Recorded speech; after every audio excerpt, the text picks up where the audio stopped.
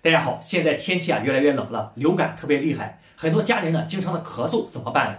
那么今天呢我就教你一招来解决。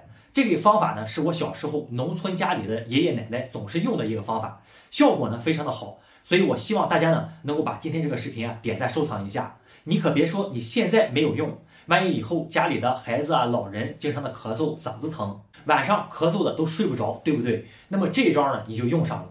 这个做法呢，也是农村的老一辈人才知道它的作用。怎么去做呢？大家看好我的方法。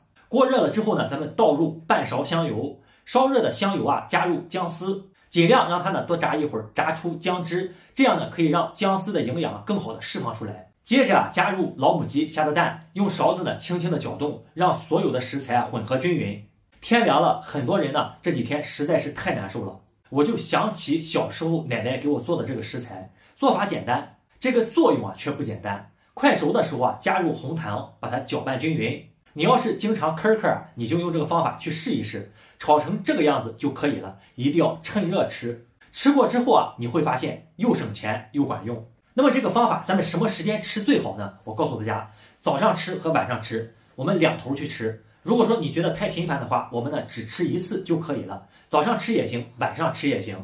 小方法大作用，大家呢千万不要小看它。视频的最后我只要求大家点赞收藏，然后呢把它转发到我们的家庭群里，让大家呢通过这个视频都受益。谢谢大家，咱们呢也是做了一件善事。